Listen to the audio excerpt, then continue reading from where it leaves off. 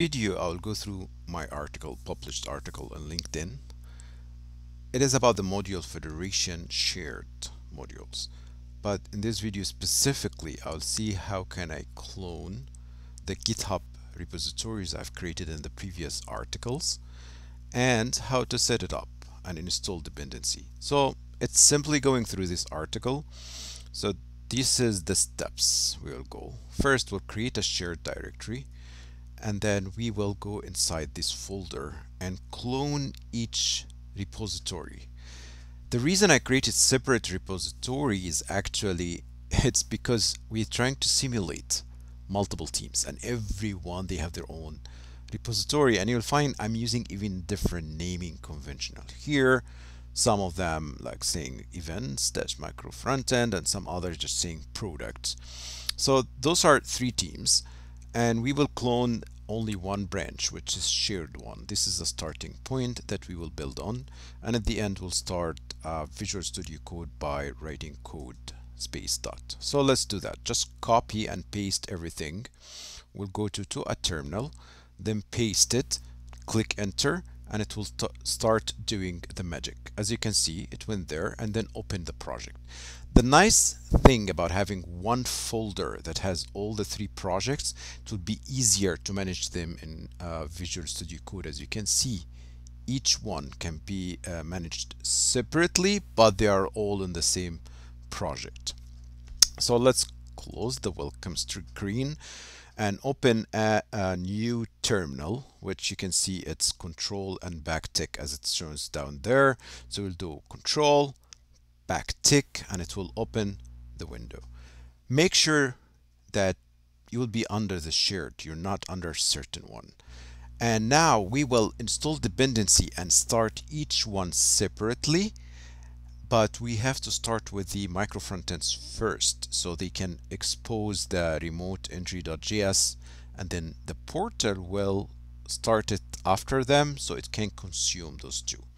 So let's start by products. We go inside products and we say yarn install, and this will install all dependencies that we have. And for that, actually, we use webpack.conf. We use the package.json, which has all the dependency that we have with the versions that we need. And after it finished, we will do yarn, run, start, and this will start the product's micro front end, and we can do command and then click on port 8001, as you can see, and it will open the product's micro front end. As you can see here, it has just product 1, product 2, product 3. Those are hard coded.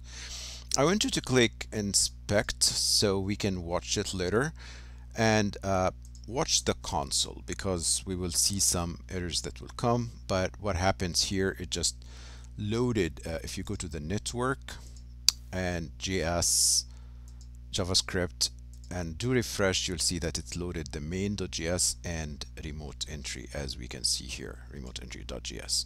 Let's do the same for events micro front end. So close products. So events micro front end, of course, from here it will not work. Either you can open, of course, a terminal from here, from this folder, or what we can do is just click the plus and do cd events. Of course, first need to make sure that you are in shared directory. Then you do cd events, events micro front end. The same thing we've done before, yarn install.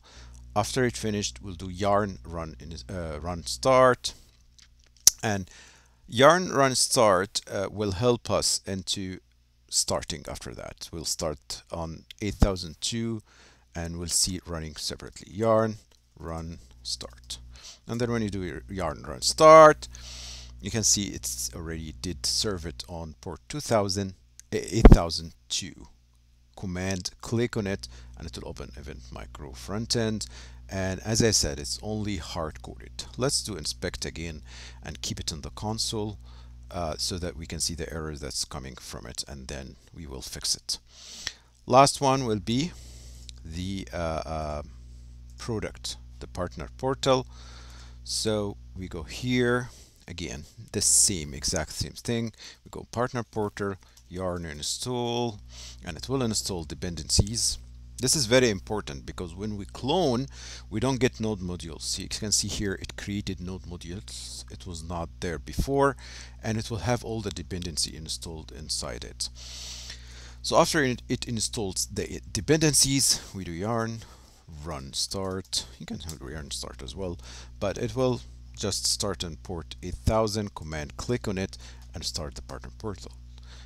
And that's weird because we can only see one of them. Actually, if you refreshed, you must see the other.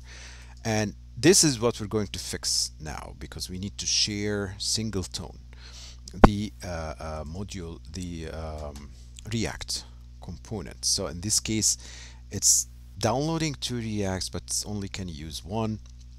And this is what we will fix next. So let's go to the network to see what happened here so we can explain it.